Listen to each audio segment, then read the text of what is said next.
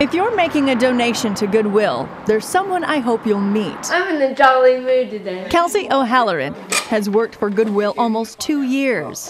I work very hard, and I focus, and I greet the donors.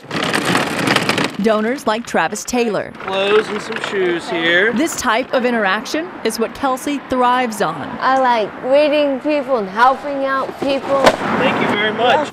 Kelsey's social nature is also a characteristic of a genetic condition called Williams syndrome.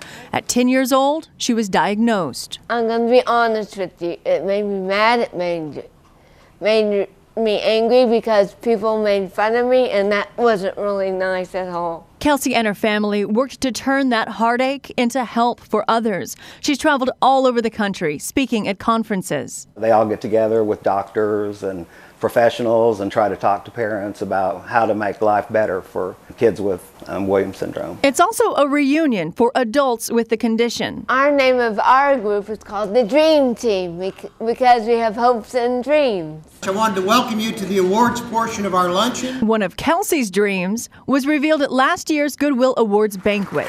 Sitting in the crowd, watching the Employee of the Year get honored, she said, "You know what, someday I'd like to achieve that or accomplish that."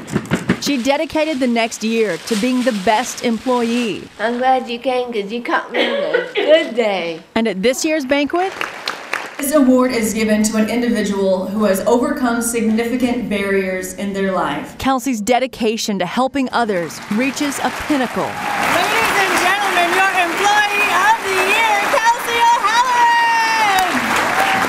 And I would like to say that I love each and every one of you. So next time you make a donation, go see Kelsey and tell her Congratulations. she's overcome a lot to earn it. Please come back and see us.